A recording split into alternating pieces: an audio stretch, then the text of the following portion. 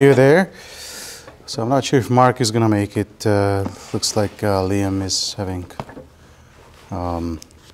struggles with his tummy. So we'll see.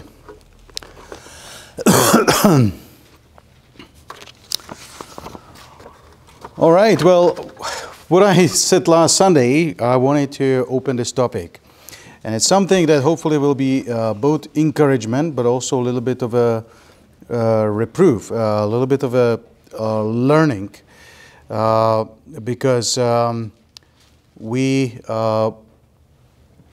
sometimes feel down or inadequate and stuff like that. And so I want to, the title of my sermon, what I want to talk about today is, When Am I Strong?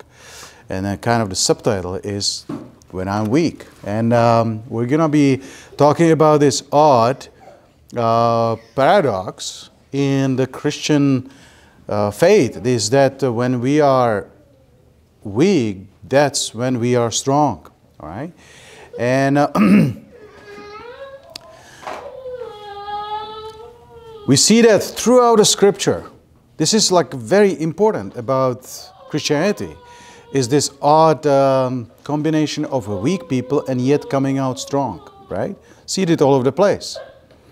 And it's still true today. It still works the same way, is that God does not really limit our ability to accomplish great things based on, to what we can accomplish as a human being. And in fact, sounds like from what we just read, right, that actually God almost like enjoys.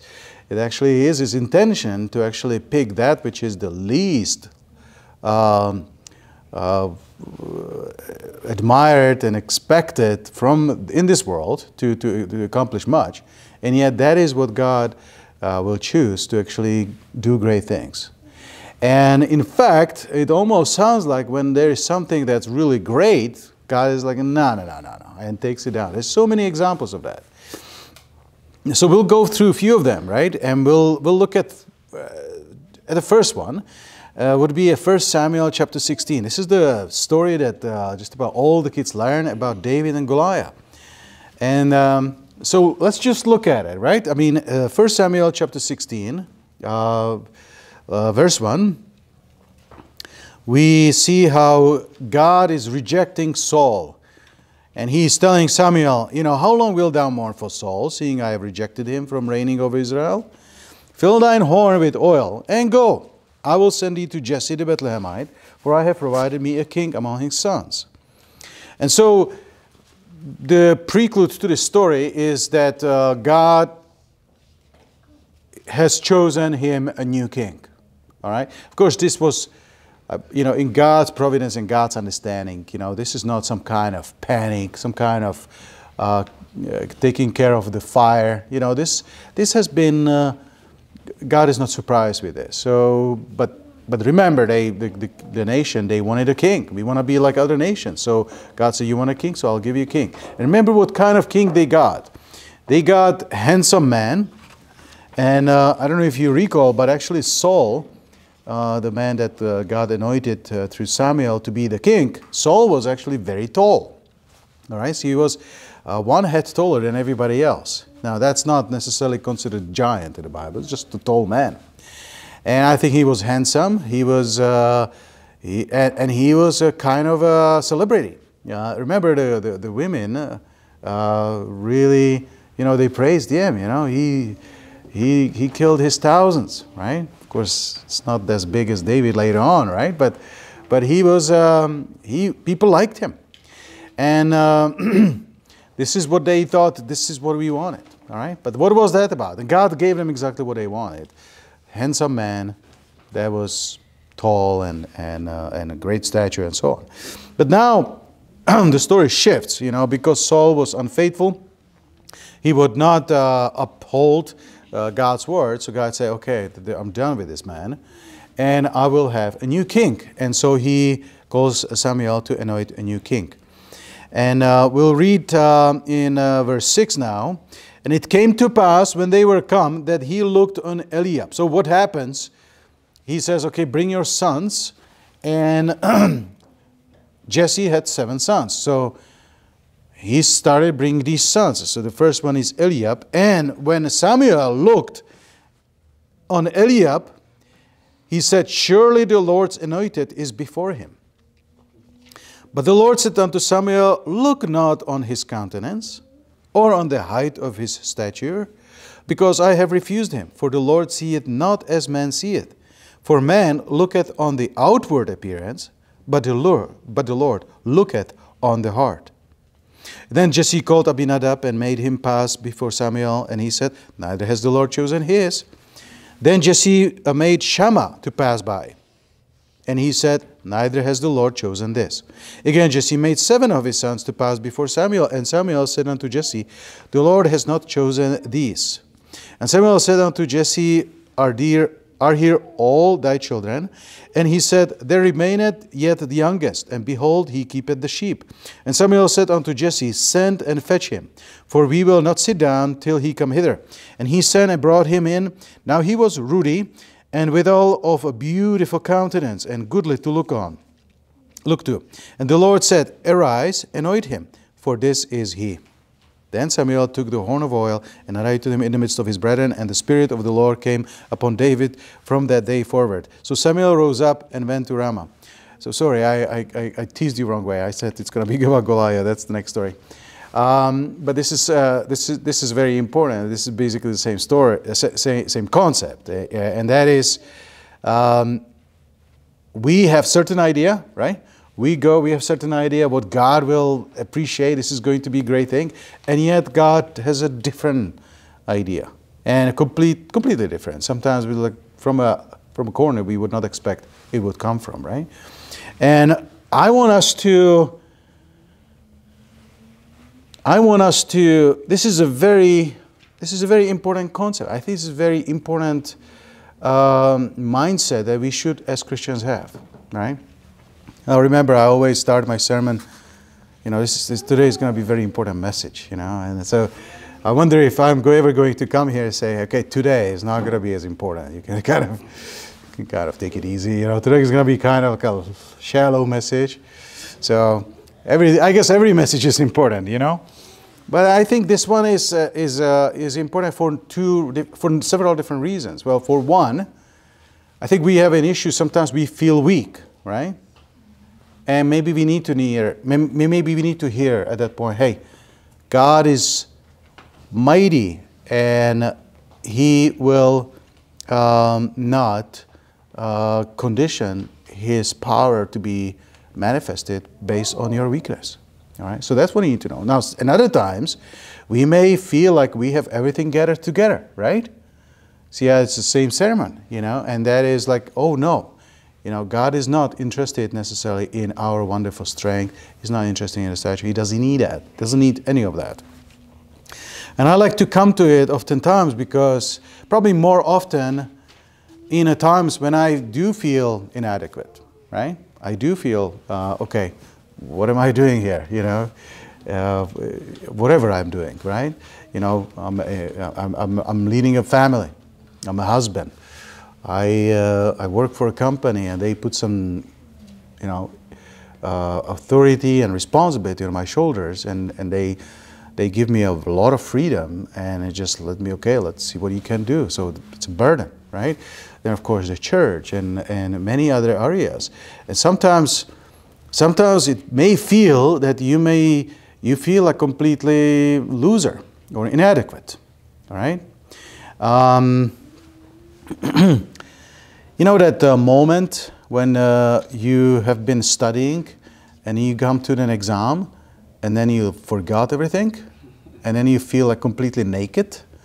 That's how I felt last Sunday, when I lost my notes. That was not fun, but sometimes that's a good demonstration of how it is sometimes, that we feel everything is okay and then and you're exposed, right? And but then, hey, God is stronger than our weakness. Amen. So how often we look at our prospects and we kind of look down, but we are often wrong. And the Bible clearly shows us that He actually tells him, look not on his countenance. That's one of the typical things that we use eyes and kind of look at it and see, and we are maybe either very impressed or maybe very unimpressed, and both are wrong. You know, it's not quite like that. You know, we can be impressed by the stature of somebody, maybe even their hairstyle and their look, their face, their maneuvers or whatever, and you know, if you are trying to accomplish something in this world, let's say you want to be somebody, then you may actually go through certain training. You know, how you want to convey yourself. You know, you probably, you know, they talk about this 20-second first impression, maybe even shorter, right? So they put a lot of effort. People that want to accomplish something, they put a lot of effort. And of course, the people that are hiring, they also put a lot of effort how to read somebody and see where the person is, right?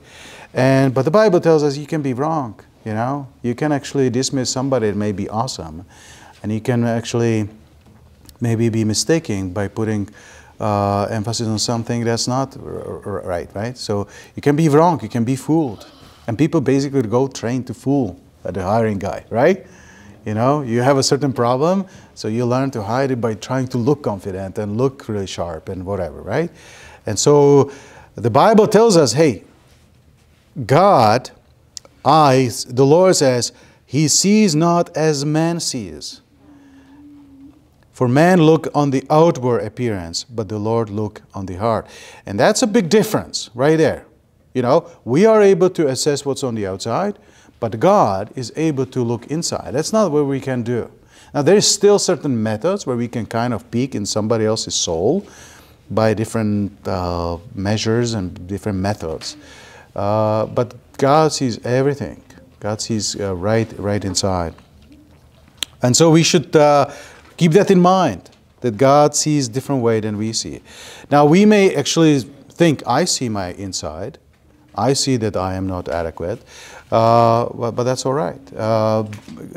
You know, the difference in a Christian faith is that God often wants us to be at the point of realizing, okay, I'm nobody, you know, and that's exactly where God needs us to be. All right? Now, don't you like underdog stories? You know, when you have somebody that's nobody and he just surprises everybody. You know, we like those stories. That's the story that will make you cry, right?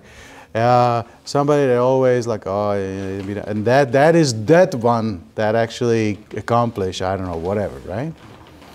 You know, like, you know, I'm not recommending the movie, but, you know, the Forrest Gump movie, right? That's a story about underdog. In the Bible, we have the story of David. You know, at first he was an underdog, right? It's just a shepherd, and we'll see that a little bit later on as well.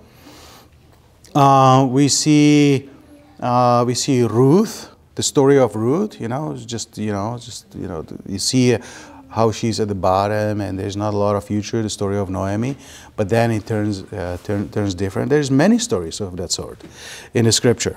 So why is it that we like it so much? You know, what is it that makes us cry, and not a story where it was completely expected, and the guy kind of delivered the delivery? That doesn't make you cry. It kind of makes you good feel. There's obviously plenty of stories like that, but all right, you kind of watch it, keep going, right?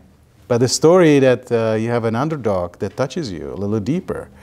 So there is something about an odd level of justice, that God does not look at the great guy and He gives him a blessing versus the bad, you know, the guy that's at the bottom.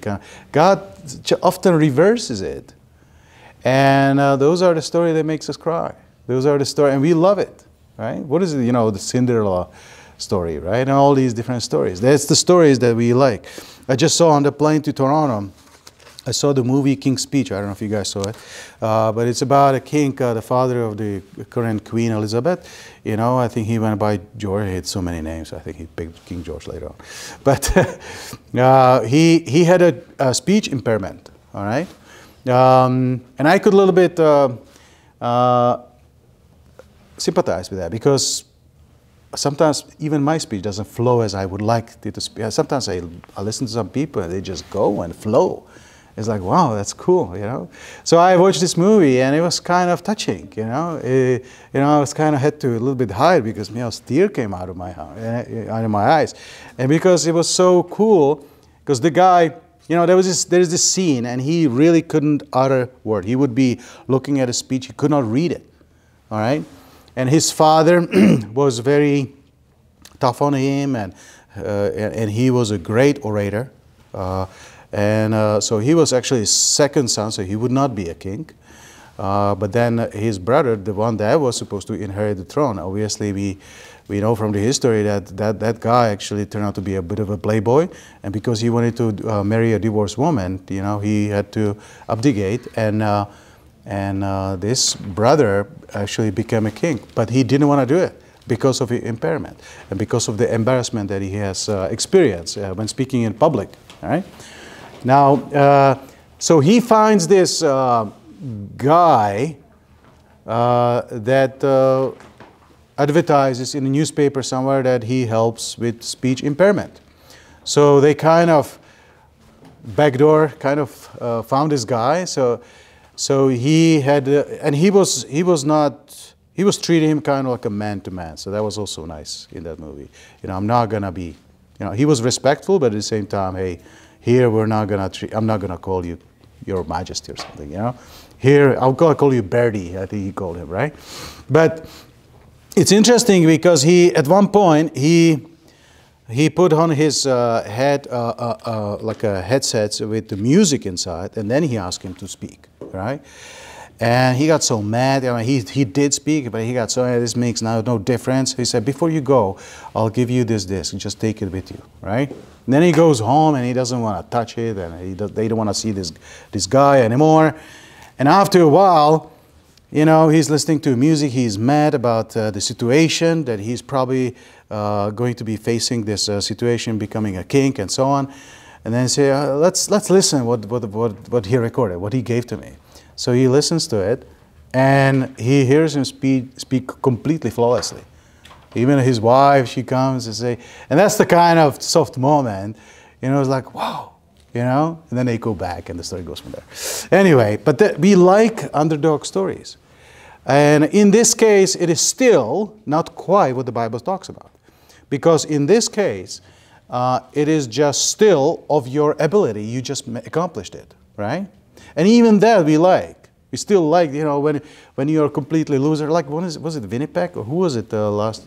Not Winnipeg, St. Louis?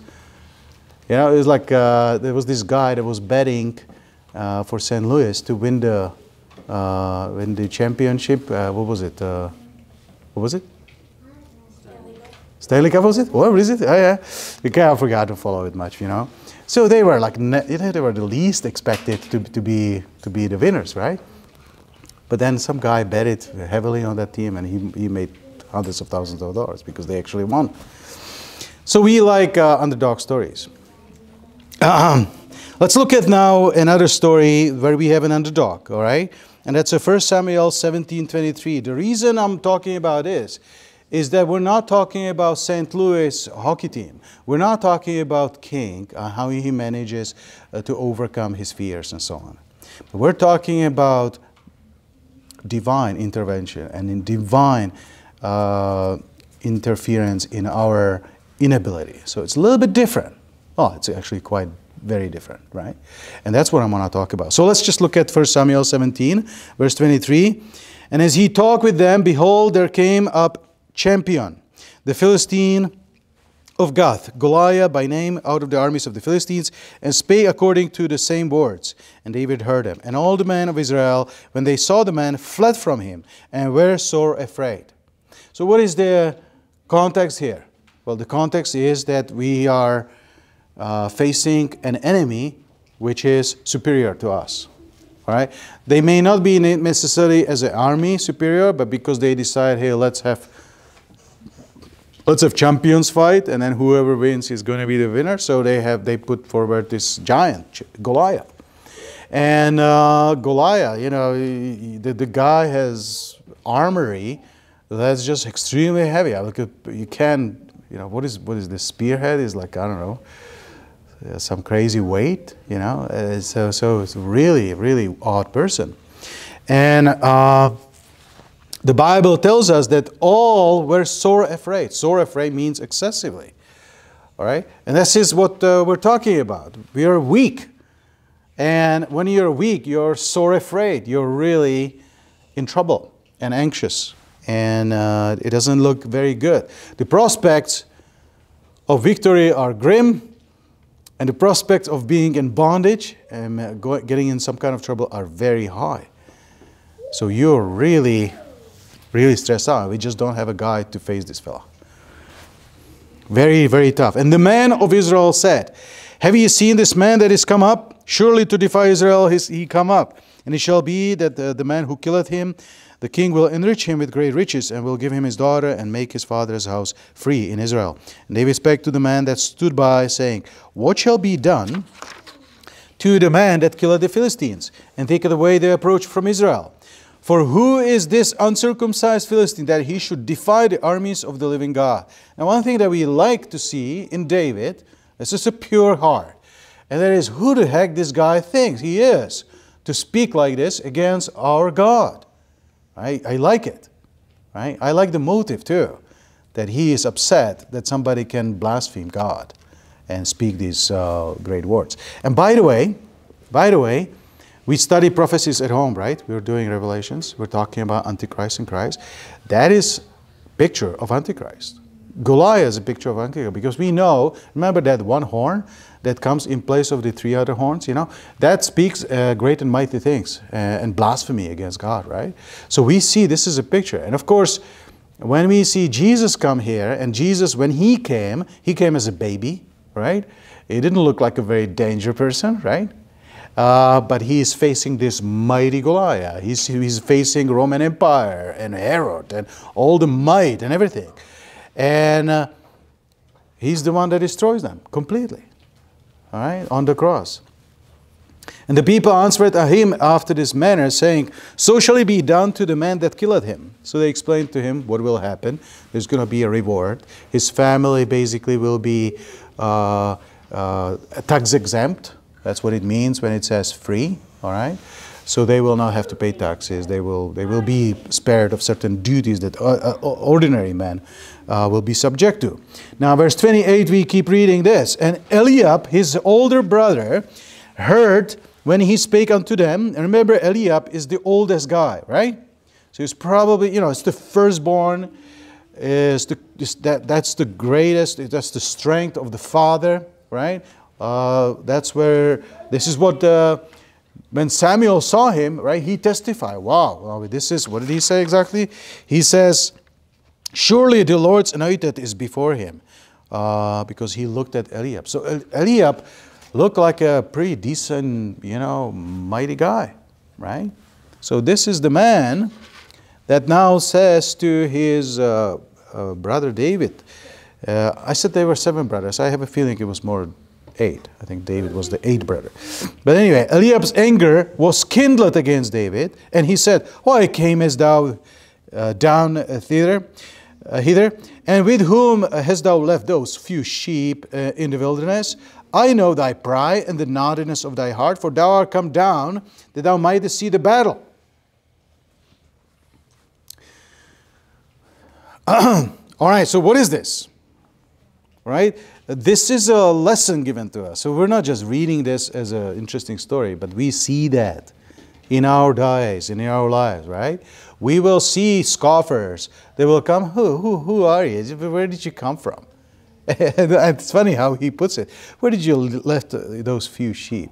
You know, few sheep is what we have in our backyard. That's a few sheep, which is like, what is it now? Like, I don't know, 5? We got 5. We're down to 5. You know, so we had roughly 10, right? That's few sheep. You know. Now I don't think they have. David is up somewhere in the mountains, you know, taking around 10 sheep. I bet you it was a lot bigger number. And when I was, you know, like a university student in my 18 years and early 20s, we would travel to Romania and go hiking in the mountains. And there's shepherds, and they spend there the whole winter, the whole summer. And they still do that today. I would like to go back and see that again. I really would like to go back. It's like they're out of the world. It's like going back 300-400 years. That's how they live up there. It's really interesting, all right? But you know what? It's just a few guys, and you know what? They don't have a few sheep. They got a lot of sheep. And I expect it was the same thing back then, right? I think it was definitely over 100. You know, it's like a good amount of sheep. You know, something not so easy. But he says few sheep, right? What is he doing, right? He is making him look really small, and really look kind of dumb. And you're just a kid, and you know. And unfortunately, we live in a tough world, and we will get that. That people will look at you and say, "Who is this guy? You know, how big is his church? Or, you know, where does he come from?" You know, like, and you will have that. All right. We talk about green, right, at the beginning, right? Sometimes you can have, and it's okay to talk about a person that's inexperienced. He needs to learn. But sometimes people will, you know, really push that, right? They say, "Oh, who do you think you are? You're just green," right? Yeah? So that's difficult, and we will experience that maybe sometimes even without anybody telling us. It's just this inner voice will tell us, "What are you doing here? You know, like, what do you pretend to be? You know?" That's what it is. This is a voice that must be rejected. And look what David says. Look what we read here. And David said, "What have I now done? Is there not a cause?" And he turned from him toward another. And we can learn from this, okay? You know what you need to do? Stop listening to that. All right? You could also, and I think a lot of people will do that, because you may even feel yourself like that, right? You're just a little kid, and you indeed, you know, just with a sheep or whatever, and now you come to this mighty army, and there is a king, and you see these mighty guys, and one of them tells, who do you think? You know, go back home, right? And then so you pack your fiddles and go home. And you shouldn't. If you are there for a reason, then stay there, right? You just have to stop listening to this nonsense. Because if you listen to that, you may start thinking like that. It's not good. Let not discouragement, either in your own head or from somebody else, you know, discourage you. Wait for the right thing to happen and for the Lord. 31. And when the words were heard which David spake, they rehearsed them before Saul, and he sent for him. And David said to Saul, "Let no man's heart fail before him, because of him. Thy servant will go and fight with the Philistine." And Saul said to David, "Thou art not able to go against this Philistine, to fight with him, for thou art but a youth. And the man of war is a man of war from his youth." Right? So in this case, it's not scoffing. It's not what we saw from the brother, right? But it's almost even harder, because now you're talking somebody that talks to you with certain respect. And of course, Saul knew David. I mean, he played for him hard. And so it's almost harder. Now it's somebody that talks to you a sense. And, you know, so now it's like it's getting harder. The discouragement is getting tougher. And you say, "You're not able." You know, now it's rational. Right? Look, this guy has been training from when he was a kid. You're just, you know, you're good on guitar. But you know, this is different. This is guy's game. But essentially, it's the same thing, isn't it? It's just a little bit more respectful. David says in verse 37, "The Lord that delivered me out of the paw of lion and out of the paw of the bear." And I skipped over a few verses just for the sake of time. You know, but I want to highlight the fact that David has an experience, and he attributed his past successes, which is killing of the bear and killing of the lion. He attributed it to the Lord. It says, "The Lord delivered me." And I think we need to build our confidence not on our ability, because if we do, then Saul comes and says, "You're not able." And if all your trust is on your own ability, and you will hear this, then you will probably concede. They say, yeah, you're right. I still have to train some more, or whatever, right? But the Bible tells here us a story that God delivered David, and he felt that way. And he says, the Lord that delivered me out of the paw of the lion and out of the paw of the bear, he will deliver me out of the hand of the Philistine. So what it is, we see a person that experienced in the past great and mighty work from the Lord. And this experience translates into expectation that it will happen again. So when we are exposed to difficulty, to tough challenge, and the Lord delivers us, that really makes you stronger. That really gives you great confidence that God will deliver you. I have experience, I'm sure all of us have some level of experience where we see, you know, when you're a completely young Christian, perhaps there's not many experiences of this sort, right? But as you grow and as you go through difficult things and it looks very gloomy, but then you get through the other side and it's over and you're a little bit different person, right? And the more it is, and maybe the challenges get bigger and harder, the more our faith grows. And we become confident. And we become aware that even though I'm just a kid, I'm just a sheepman, I'm just a whatever, guitar player, God can take you and do a great and mighty thing. And that is the premise of my message, that I want us to learn from David and learn from people like David in the Scripture and have that kind of attitude. There's nothing impossible for God to do. Now, I have this mystery soul in my home that comes and writes certain things on the board in my office. And I wonder who that mystery soul is. I think it's Timmy, probably. I don't know. But, you know, but the Bible says, the Bible says, actually, it's a scripture from I think, Psalm, and say, you know, who knows if God can deliver through many or a few, you know. But He can deliver. Love that. Appreciate that mystery soul. Thank you, Timmy. Sorry, it's right. I don't know. So, the next verse that we hear is verse 38. And Saul armed David with his armor, and he put a helmet of brass upon his head. Also he armed him with a coat of mail. And David girded his sword upon his armor, and he essayed to go, for he had not proved it. I'm not really familiar with the word essayed, but we can appreciate it's probably talking about he would not go like that. Okay, it's not his way. But the Bible says, for he had not proved it. And David said unto Saul, I cannot go with this, for I have not proved them. So this is another thing that happens.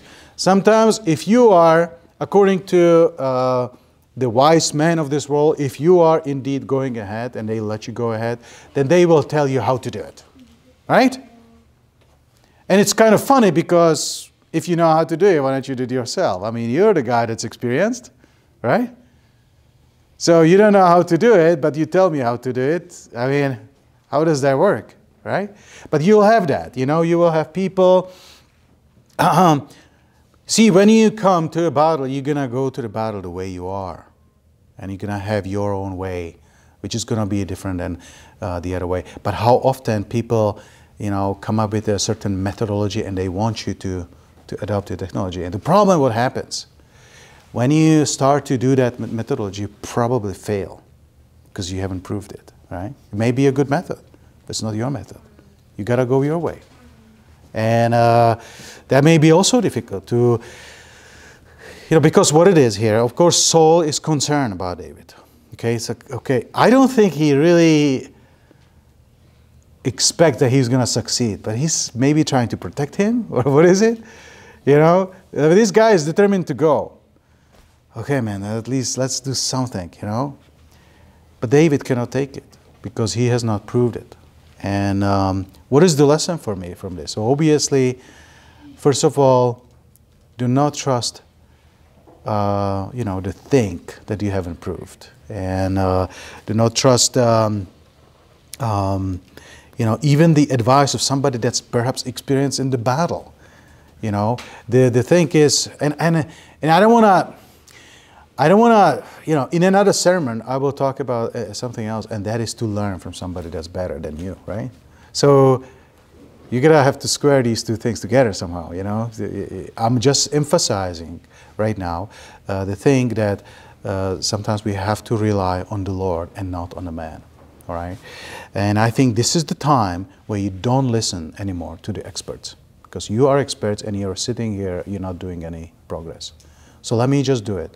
But then let me tell you how to, well, no, I'll just go the way. And it's funny how, it continues, and David put them off, verse 40, and he took his staff in his hand, and chose him 5 smooth stones out of the brook, and put them in a shepherd's bag, which he had, even in a scrip, and his sling was in his hand, and he drew near to the Philistines. So David is not going without any equipment to the battle, but compared to the one that he was receiving from Saul, it's like, I don't know, it's like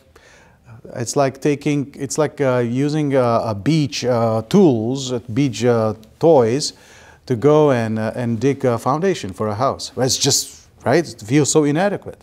You got a few rocks and a stick, But that is proven.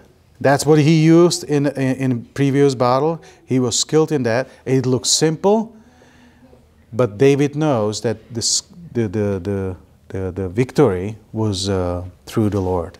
And so he's using to what he's used to, and let God do the rest. All right? Well, let God do the battling, actually, right? And we know how the battle goes on. I mean, David actually slings a stone. And I don't know if David was really that good, because I would imagine there was certain distance. But I know that you can get really good with a slingshot. So maybe he was really that good. But I have a feeling that maybe God just makes sure it just comes right where it needs to go, right? Just, the stone wants to go a little bit to the side. David kind of missed it a little bit. But you're not curling, eh? It's like God is doing curling, sweeping and make sure it just got right there. And Goliath is down. And that's the might of the Lord. That you can go with very basic tools. You can go completely without nothing, and God will bring tremendous victory. Should I open the topic of Gideon, how he came to the battle with the 300? I mean, that's the same story. Should I go to the battle of, what's his name? Actually, I have it here, so we'll talk about it in just a minute. So there is the issue of underdogs, that we may feel a little bit like underdogs. And to be honest, as we read it there, sometimes it feels like God is indeed picking out people that are not so wonderful in this world's eyes. And God is choosing them to do great and wonderful things. Now, with regards to champions, let's think about Goliath a little bit, all right? Or people like him. Obviously, in this world, and again, I will obviously emphasize certain aspect of champions and certain aspect of going to the battle. The Bible says that, do you see a diligent man in his craft? Know that this person will, succeed and will stand before kings. So the Bible actually promotes us to learn to be diligent, to supply quality, and to be crafty, and to be smart, and to be good at what we do, as opposed to be a sloppy person. Sloppy person, yeah, you can get a job, but you're not going to probably excel. You're not going to be paid high, right? And I think clearly we should be people that are diligent. They do a good job, all right? Now, having said that, people that look up to champions is people put all the stock in just that. All the diligence and quality and superiority and so on. The best thing money can buy. The rich people of this world. Whatever is the fastest, whatever is the strongest, whatever is the biggest, best, right? And then those people, you see, let's say in wrestling and boxing, if you have to pick one boxer against, you didn't see that person, but a great boxer is coming, you're going to pick the best boxer, some Mike Tyson or something like that. Yeah? Let's get the best guy and hope for the best, right? That's the world's mentality, all right? So the question is, where do we look up to him? Do we have that tendency? Do we have that in our heart? Do we look up to somebody that's really good boxer? Or do the fastest guy, or the greatest orator, or greatest whatever it is? All right? And you know what? Let's not, and again, you know, like if somebody has a certain tools and he goes with them to the battle, then all power to him, right? But you have different, you know, you're a different person, different skills, different background, different everything. And so let God do a great and mighty work through you, and it's going to be a different way than through that other guy.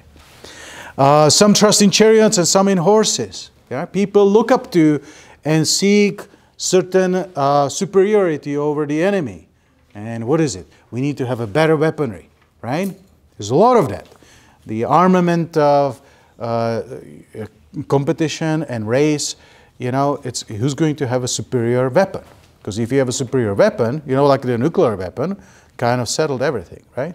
Whoever got the atom bomb first was the winner, right? Superior bomb had a huge capacity of impact and so on. But the Bible says, some trust in chariots. Let me put it this way. Some trust in nuclear bombs, and some trust in Mike Tyson, and some trust in I don't know, great speeches or whatever. But we will remember the name of the Lord our God. So whatever it is for each of us, you know, we need to replace that. Because I realize we don't trust in chariots nowadays, all right? And we don't trust in horses. I mean, I don't even know how to properly ride a horse, you know. But I have my horses, right? I have my tendencies to put my trust in certain things. And the Bible says that's not a good place to put our trust into. All right?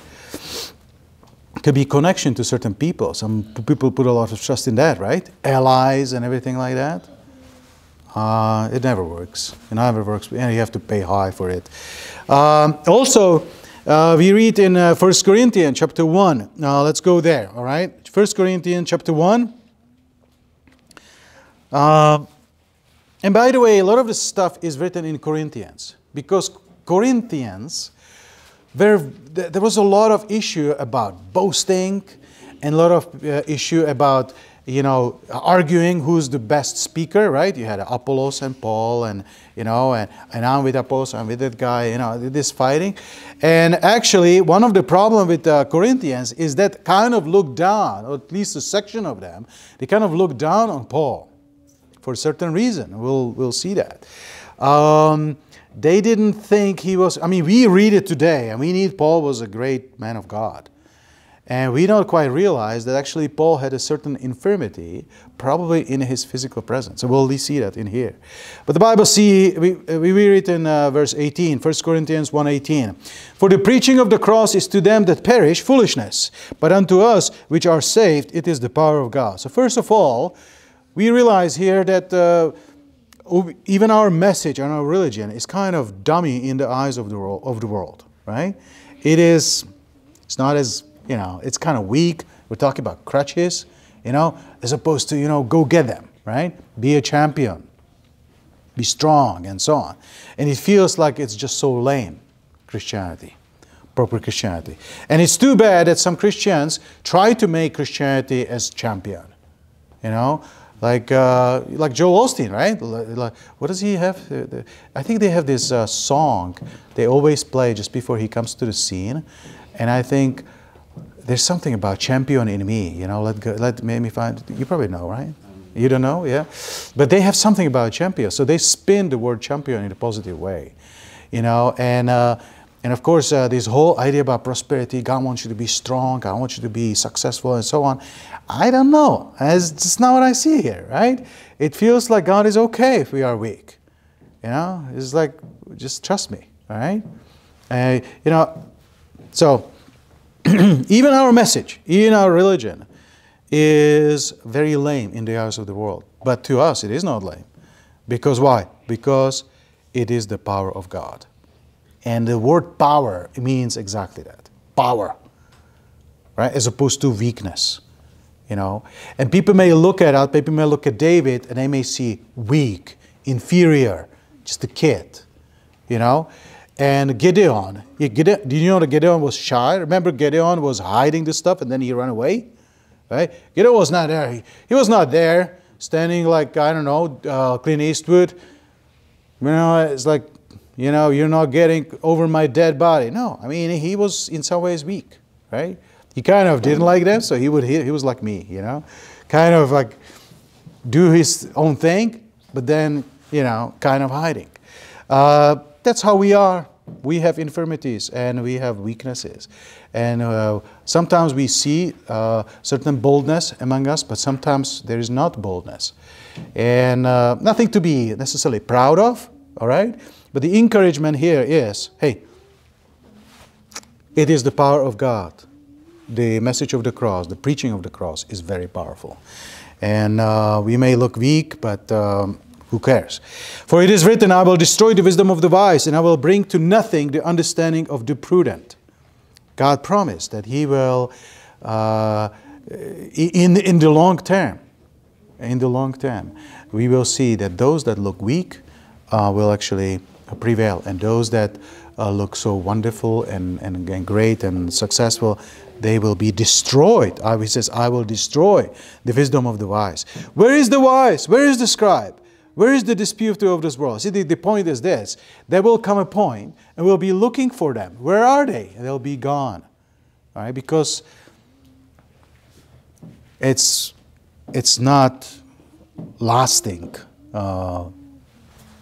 state of strength. It's not lasting. Has not God made foolish the wisdom of this world? For after that in wisdom of God, the world by wisdom knew not God. It pleased God by the foolishness of preaching to save them that believe. For the Jews require sign and the Greeks seek after wisdom, but we preach Christ crucified. Unto Jews a stumbling block, and unto the Greeks foolishness. But unto them which are called, both Jews and Greek, Christ the power of God and the wisdom of God, because the foolishness of God is wiser than man. And let me remind you the story where Jesus asked His disciples, so what do people say that I am? And then later on, Peter says, thou art the Christ. You know, and then, but later afterward, when Jesus tells them, but the Son of Man must be given and will be killed by the Gentiles, then Peter takes him aside and he starts to rebuke him. And he said, no, you cannot do that. You know, because Peter has a fleshly mind. And for Peter, what Jesus started saying was a foolishness, right? Jesus, that's weak. Right? Jesus, that's no, you're strong. You want to be out there, right? And of course, we follow this struggle with Peter when he goes and he chops that ear from that soldier, right? You know, he wants to be bold, he wants to be strong, and yet Jesus looks so weak. All right? I talked about it the other time, so I don't want to repeat everything. But the point is, preaching of the cross is a strong and powerful thing. And let's not forget that, and let's not, you know, start thinking like Peter, you know, telling Jesus, now you want to be strong and so on.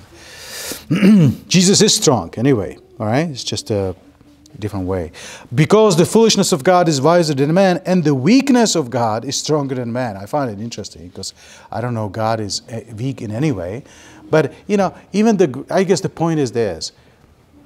Even the greatest might that this world can produce doesn't even match the weakness of God. And of course, there's no weakness in God. So it's a little bit the same thing as all our righteousnesses are as filthy rags, right? Whatever we can produce, whether it's a good thing in terms of righteousness or whether it's some kind of power, it's like, you know, it's nothing. It's like, I remember that we had this guy, he came to our church back in Europe, and he was a cowboy from Montana. And he says, you know, if you take all the great things that you have accomplished and you have done, God can take it and kind of pack it. And he pack it into this little tiny ball, right? And then he would put it into the butt of the ant. And in that butt of the ant, it would be like, you know, bouncing a little tiny nothing. You know, so that was his way to explain it. I thought that was kind of cute. We keep reading 26. For you see your calling, brethren, how that not many wise men after the flesh, not many mighty, not many noble are called. But God has chosen the foolish things of the world to confound the wise. And God has chosen the weak things of the world to confound the things which are mighty. And base things of the world, and things which are despised, has God chosen. Yea, and things which are not, to bring to naught things that are, that no flesh should glory in his presence. But of him are ye in Christ Jesus, who of God is made unto us wisdom and righteousness and sanctification and redemption. That according as it is written, he that glorieth, let him glory in the Lord. So what do we see here? We see that God actually has chosen. He hasn't chosen us because we are wonderful. So let's not try to sell it to him. He has chosen us because we are weak. Somehow he has chosen. And isn't that true that people have closest to the Lord when they are weak? You know, it's very difficult to get saved somebody that's powerful and mighty, right? Everything is good in life, or we have a lot of money. Very difficult to get saved, right? But who was often saved? It was the publicans, the sinners. I got saved when I was having trouble. I guess I was not necessarily at the bottom of everything, but I got saved when I was low, when I was weak. The Bible says that no flesh should glory in his presence. Everything God does, he will take glory for the things that he has done. And we see this principle often demonstrated in the Bible. You have Jacob and Esau, right? Who did Isaac prefer? Who did he prefer? Prefer Esau, because he was a mighty hunter and he liked him. He was an outdoor man, I suppose. I don't know. Where Jacob, the mother preferred Jacob. And but who did God prefer? Jacob have I loved, and Esau have I hated. And I don't think it's talking about those two men, but out of these two guys came very different nations. You had a nation of faith, a lot of problems there, but still, nation of faith. And then you have a nation of Edom, which was a nation of no faith at all. You have Ephraim over Manasseh. Remember, Jacob was going to bless, and he kind of switched the hands. And then Joseph came, no, this is the firstborn. And Jacob says, no, And it's interesting because Jacob was the one that was born second, but he wanted to have the first right, and now he switched the hands. So that's kind of interesting. But again, we have a Solomon over Absalom, right? So let's think about Absalom, mighty guy from a proper marriage, everything cool, right? And then you have a Solomon. I think about Solomon pedigree, all right? Comes from this weird marriage, how it all started. And yet that is the boy that God loved. God thinks differently than we are. God has different. Of course, the whole nation of Israel. God tells the nation of Israel, he tells them, don't you think that I have chosen you because you're so wonderful? I have chosen you. In spite of your weakness, and I made you up, All right, so we're talking about champions, and let's remember that God is not impressed with the champions of this world, and yet we may be sometimes. So let's put our trust in where it belongs. So we may think low, or we may think too high. We may think too low. I'm nobody. Maybe I have to become somebody, but who knows if I ever become that kind of person. I'm not like him or her, or that sort of thing. And you know what? You may be right. Maybe you're right that you're nobody, all right? But maybe this is where God wanted you in the first place. Maybe you thought you were somebody. He wanted to bring you to somewhere where you realize, okay, I am not really what I thought. I was. We all struggle with pride, and so do I. But I tell you that as a teenager, I was full of confidence. I can do great things, I have to learn and realize that no. And God dragged me through a lot of even humiliation to expose my weakness. But you know what? Apostle Paul says, he says he will glory, does it say here? it's not here. I think it's the scripture that Daniel read at the beginning.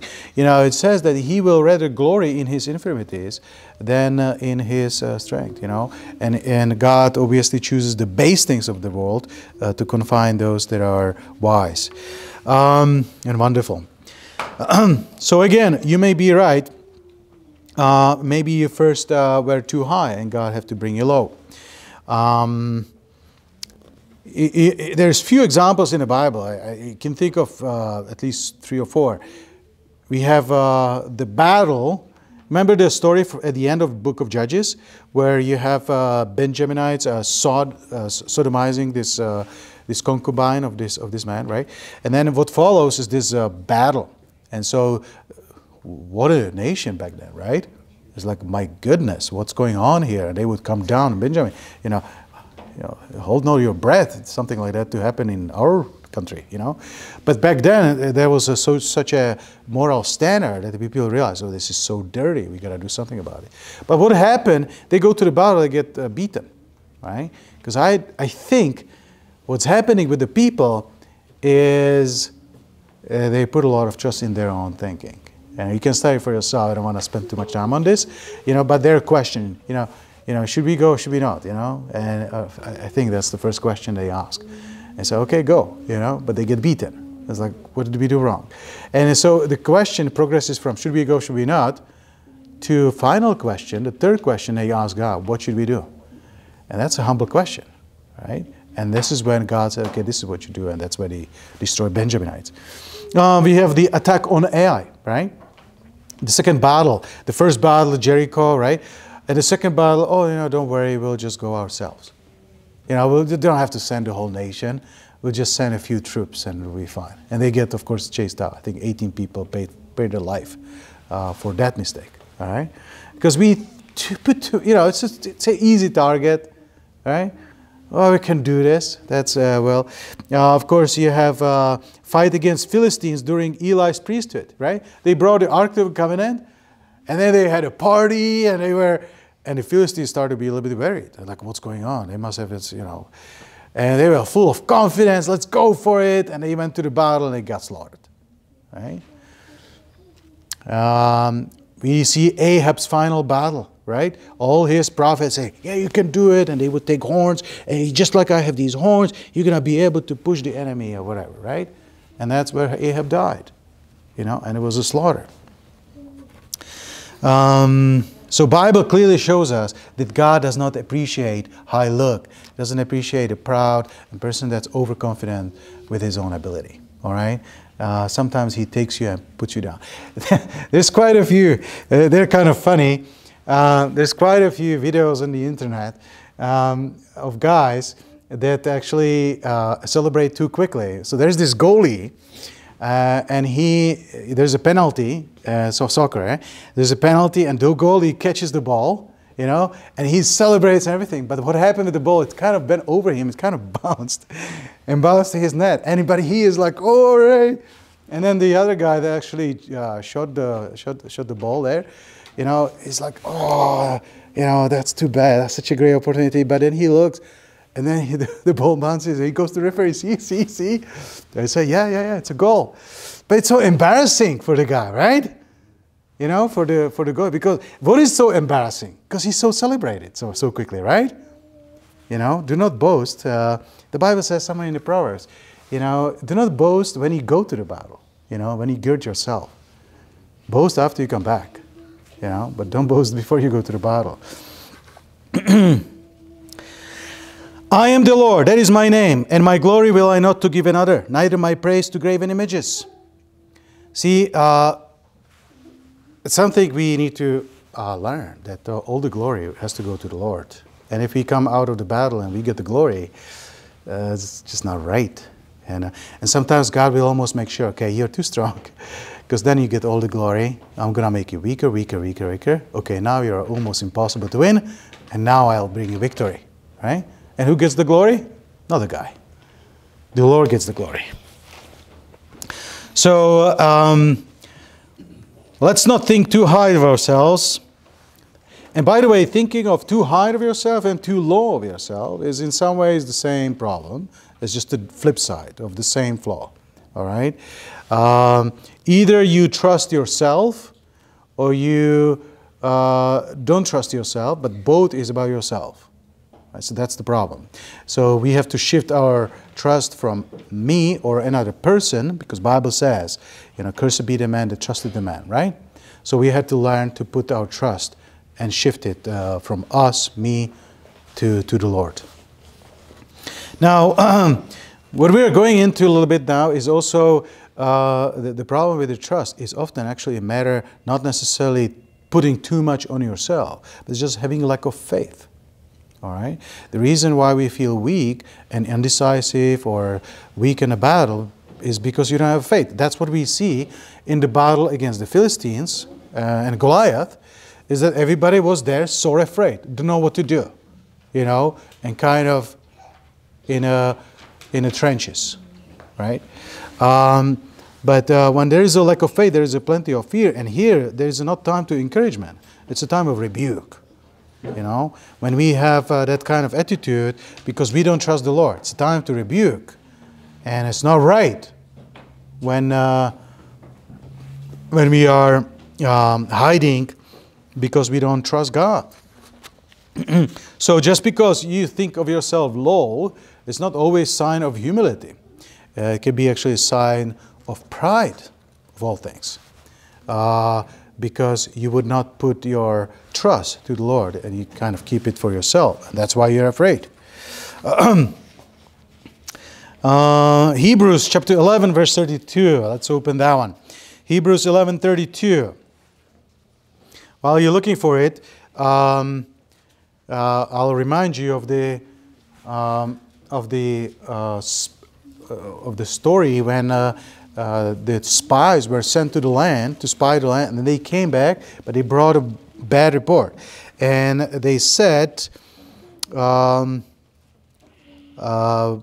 "We be not able to go up against the people, for they are stronger than we." And they brought up an evil report, and they poisoned the whole group to a point that they all started to be very low-minded, and they didn't go actually to the promised land as a result. And it's not the weakness we're looking for, where you give up and let the Lord rule. No, this is actually you put the emphasis on yourself, and we are not able to do it. We are nobodies, and that was evil, and people are punished for it. So Hebrews 11:32. What shall I more say? For the time would fail me to tell of Gideon. Of course, you know that the chapter 11 is a chapter of these champions. Let's not use the word champions. It's the examples of faith, all right, throughout the scriptures. But the Bible says here, for the time would fail me to tell of Gideon, and of Barak, and of Samson, and of Jephthah, of David also, and Samuel, and of the prophets, who through faith subdued kingdoms, wrought righteousness, obtained promises, stopped the mouths of lions, quenched the violence of fire, escaped the edge of the sword, out of weakness were made strong, waxed valiant in fight, turned to flight the armies of the aliens. Notice one of the attributes of these people. What did they do through the faith? They came from weakness, out of weakness were made strong through the faith. So our strength can be can come through the Lord. And I know the Bible says that God didn't give us the spirit of fear, right? But He gave us the spirit of power, love, and of a sound mind, right? See, when we have a fear, it's not from God. It's not. I mean, the only fear that perhaps is from God is the fear of God. And one of the attributes of Jesus, that He had the fear of the Lord, right? The spirit of the fear of the Lord. But other fear is fleshly and is bad, and as a result, we become lame and weak and so on. And it doesn't have to be that way. God. See, the whole idea here is that God will take a weak and He will confine the strong in this world. So what is God going to do? He's going to somehow make you strong, right? But it's going to be not through you. You don't compete with them. They're probably better, right? They're probably better in what you're trying to compete with them, right? Better speaker, right? Christopher Hitchin, right? He's a great speaker, right? So sometimes you see these debaters, and they try to get the best debater in a Christian crowd and try to beat him. I'd say no. I mean, it's the wrong battle, right? Let's get to the least interesting orator, some lady, some home lady, and just say the truth, and let God do the rest, right? So God can do much greater things than any of these champions. But of course, if we try to compete with our strength, we'll probably get chased. We'll probably get beaten. So God has a very different idea about a hero. The world looks for champions, whether it's in sports and business and finance, kings, governors, wrestlers, orators, anything in the world, right? The world is always looking for somebody best, all right? And it's always the top guy. If you're looking for president, you're looking for the presidential type and all these things. Somebody handsome, somebody tall, I think it would be an interesting day if we had a day when we had, instead of tall and handsome, hairy guy, maybe somebody actually low stature, kind of little fat, bold, maybe that would be a good guy. Unfortunately, these kind of people don't make it very far in today's media-driven politics, right? But if you look at some of the people in the history, they were not necessarily wonderful looking, right? Some of these great leaders. And they had all kinds of infirmities. But today, of course, the world, especially with democracy and all that stuff, people look up to handsome guy and tall guy. We're looking for souls. We're essentially looking for Antichrist, is what we're looking for, right? Somebody that will impress us. And of course, Jesus looks very weak on the cross. That's not what people like. But he was actually very strong. And so who is our real hero? The Lord is our hero. And so we will brag about the cross, because for me, the cross is not weakness. The cross is victory, right? He destroyed the devil on that cross. Now, going back to Paul. So Paul, we understand, was a wonderful preacher, right? I mean, he wrote so many epistles. Most of the epistles are written by Paul, and that's the chunk of the Bible, right? It's a chunk of the New Testament. The book of Romans is a masterpiece. Hebrews is a deep book. Corinthians is a very long, and we're actually reading from Corinthians, right? You have a great impact by that man, all right? And so maybe we somehow assume this was somehow just a great man and somebody that makes a big presence. But it's not quite like that. If you go to 2 Corinthians chapter 10, 2 Corinthians chapter 10, from the beginning,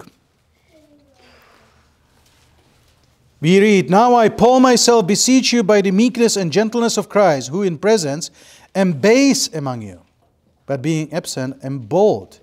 Now, what does it mean to be base? We have the word basic. Base is something that's kind of ordinary, all right? It's not extraordinary, it's not unique, it's not special, it's not bold. And here it actually is in a contradiction. And in here I was base as opposed to bold, which I was when I was absent. "But I beseech you that I may be bold when I am present with that confidence, wherewith I think to be bold against some, which think of us as we walk according to the flesh. For though we walk in the flesh, we do not war after the flesh. For the weapons of our warfare are not carnal, but mighty through God to the pulling down of strongholds." And I think what is happening here is that Apostle Paul is careful not to fight this spiritual fight with carnal tools. But what are the carnal tools? Well, it is against, the boldness, the confidence, your pedigree, your titles, you go up, your ability to speak or whatever. And Paul is staying back, and he says the weapons of our warfare are not carnal. It's not this fleshly boldness and confidence, which is what the world is after. And he tones it down. All right? So the key also is understand that this is a different battle. It's not a fleshly battle, it's a spiritual battle. Therefore, it has to be fought with spiritual means. 2 Corinthians chapter 11 now. All right? This is what we read at the beginning. The Bible says there in verse 17, that which I speak not after the Lord, but as it were foolishly, in this confidence of boasting, seeing that many glory after the flesh. I will glory also. For ye suffer fools gladly, seeing you yourself are wise. I would add to that. Excuse me. For ye suffer, if a man bring you into bondage, if a man devour you, if a man take of you, if a man exalt himself, if a man smite you in the face. I mean, think about the nonsense about that. That sometimes people elevate the people that then turn against them and become their masters. But the people look up to them. How many girls, would be, looking up to, I don't know, Justin Bieber or some other dude, but the Justin Bieber, he's coming to the podium and he says, I love you all, but hey, he doesn't love you. You just go and see him face to face, like, who are you, right? He doesn't love you. He extracts money from you, It's not a leader, But that's the kind of leaders the flesh will look for, right? Some great guy, and yeah, we love you. He doesn't love you. Doesn't care for you. Verse 25, I speak as concerning reproach, as though we had been weak. Howbeit, wheresoever any is bold, I speak foolishly. I am bold also. Now, he is now going to go to a little bit overdrive. You're looking for somebody wonderful? Well, I am also great. And then he goes through a list of his pedigree. I'm a Hebrew, I'm from Benjamin, I'm a Pharisee, all these things. But then he says,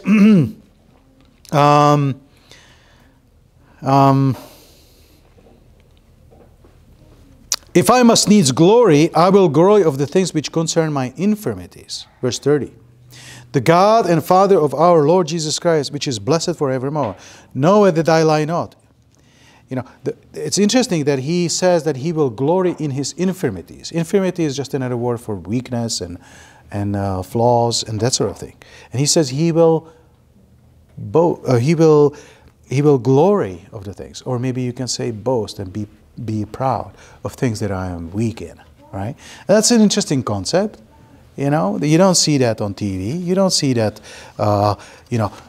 taught in a great, in Harvard and Princeton and all these universities, Yale, all these universities, as a sort of a thing to go to be great leader in this world. No. It's just about the opposite. And again, 2 Corinthians 12, verse 5.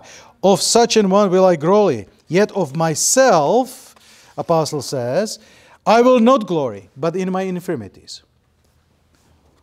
Lest any man should think of me above that which he sees in me, or that heareth of me. So Paul was very careful for people not to look up to him, but to look up to Jesus. All right? And it's a great man. I like it. Love it. Right? And he even talks about this thorn that he has in the flesh, that actually God puts it there so that he would not think of himself too high. Now, we talked about it some time ago as well. So the Bible says, my strength is made perfect in weakness. Verse 9. Most gladly, therefore, I will rather glory in my infirmities, that the power of Christ may rest upon me. Therefore I take pleasure in infirmities, in reproaches, in necessities, in persecutions, in distresses for Christ's sake. For when I am weak, then I am strong. That is a great motto for our life. I will rather brag about all my weaknesses and wherever I am weak, and let God come and show us his way. And sometimes it takes very much weakness. Sometimes it takes a long time with no victory or with no progress or something like that, or weaknesses in someone and stuff like that. But then when things get around and we see something suddenly be resolved, or a victory of any sort in our life, then it makes us a lot more thankful to God, because we appreciate him a lot more, right? Where if everything's kind of easy formula, okay, here's a challenge, okay, let's tackle it, and it's done, who gets the glory? You know, you get the glory, right? You know, even in your mind. And it's easy then to talk to anybody. Oh, I was, you know, right? So there's a different subliminal ways to kind of show you're somebody, right? Now, here's another man that's very similar to Paul, and that's Moses. And I find Moses very interesting. Moses had a period of life where he was full of strength. We got to do something. We got to stand for the truth and for the justice and for our people, right? This is God said no. And he sent him to the wilderness for 40 years. And after 40 years, when God calls Moses, we see Moses a very different man. They say, no, not me. I can't talk. And people make Moses like a liar, like he cannot talk. I believe him. He probably had some problem with speech. You know, he's I can't talk. I can't talk. Okay, I'll give you Aaron. You know, can talk for you. It's almost like God say, you don't need to talk. You know, but if you need somebody, okay, I'll give you Aaron, right? And Aaron was not always the best friend. You know, it's almost like a burden sometimes. But whatever. You know, I believe he had a problem with speech. He had infirmity. He spent 40 years alone. When he was 40 years alone in the wilderness, he probably lose a lot of abilities to orate and to be bold among a lot of people, right? So, but this is where God wanted Moses to be. And then, okay, it's time to go. It took 40 years. You know, you think when he was 79 years old, that he was thinking, okay, it's almost here. Next year, you know, life is going to change. No, for him, this was the end, right? This is what, you know, raise kids and have grandkids, and that was their life. So sometimes we may feel that our, whatever we struggle for or whatever, it feels like there's no end in sight. And you're slowly moving and it feels like it's not happening. Maybe that's where God wants us or wants you, you know, to a point where all hope is lost, right? And this is where God comes, and he comes strong. Now, let me just finish with my testimony a little bit. I personally, like all of us I'm sure, have experienced when we are very confident, but also experience when we are completely missing some kind of self-esteem, right? And obviously having no confidence is not fun, all right?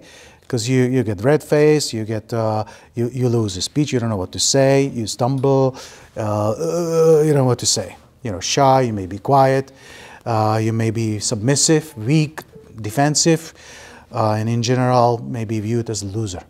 All right, we all have been there, I think, right? We all have been there, but that's not what God wants from us. It's not like God is taking pleasure when we are a loser.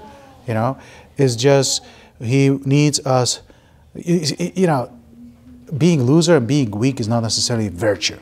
So it's not something to kind of brag about as a virtue itself. All right? The reason we boast in weaknesses is because we are waiting for God to show His power. So we very much enjoy having power.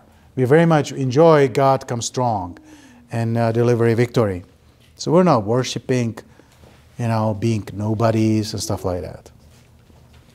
You know, when it says, when I'm weak, then I'm strong, right? The focus is on the strong.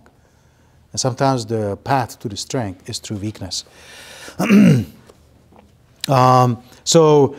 Bible clearly tells us in many places that we ought to pursue strength and boldness and so on. You know, Apostle Paul, he says, you know, pray for me that I may be bold when giving a gospel, when I'm standing in front of a councils. Even the Holy Spirit, you know, Jesus says, yeah, don't be worried when they brought you to the councils, right?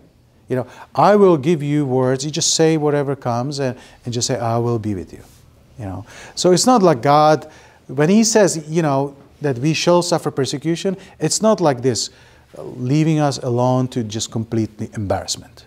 All right? No, God is going to come strong, even through our testimony. To Joshua, God says, be strong and have a good courage. Right? So that's what we strive for. It's just, it has to come from the faith and not from our strength. We don't copy some other guy out there that may be strong and try to reach to his or her level. That's not what we're looking for it. We're looking for it through the Lord. And of course, in order to accomplish something, if you look at all the battles, even those that, like whether it was David and Goliath, it took Indiana's strength, didn't it? Right? The Gideon, when they, with 300 of his people, when they destroyed the army of 500,000, there was a strength, there was actually a sword, and there was the different power demonstrated. It just was not from those people muscles. The power came from somewhere else. But it was there. And so when we defeat an enemy, when we need to face challenges in our life or build something great, strength indeed is required. But let it be God's strength and not ours. So once again, God has not given us the spirit of fear, but of power and of love and of sound mind. Fear is not our path. We need confidence, all right, for the battle. Question is, again, what is our confidence built and standing on? That's what really matters.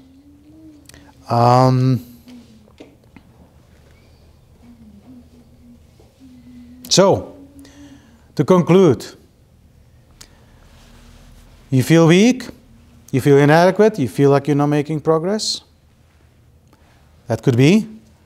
Let that heaviness and discontent with feeling you're not making a progress, let that be channeled somewhere. It could be channeled towards getting, okay, I need to get stronger, or look for allies, or let that be channeled somewhere else. Let that be channeled to the cross, admitting our infirmities. And maybe what is happening, God is kind of doing two things at the same time. He wants to get you the help you need, but maybe also wants to accomplish something in you, right? And that can happen in the process. But what if we are always strong and we've always been in a battle, nothing will happen to us and we'll just become very proud? The Bible says that God despises the proud, right? But He lifts up those that are humble. So humble thyself in the sight of the Lord, and He shall lift you up. So sometimes that's what needs to be accomplished, and perhaps that's why we have challenges. And that's why we are facing difficult enemies. All right, so let that be the result of our struggle and of our pain and tears, and go from there. Amen? All right? When I'm weak, then I'm strong. Amen. Let's bow our heads and pray. Lord, I thank You for the cross. Lord, this world has a lot of confidence and boasting. There is a lot of great people who have accomplished great things. They have a lot of glory. And when they show up, there's a lot of applause and excitement. But when we show up on a scene, people are disappearing or whatever it is. Lord, teach us, Lord, to trust and put all our trust in You alone. Not in our abilities, not in someone else's abilities, not in money, not in Goliaths of this world. But let us put our security and everything else in You and You alone. I pray in Jesus' name. Amen.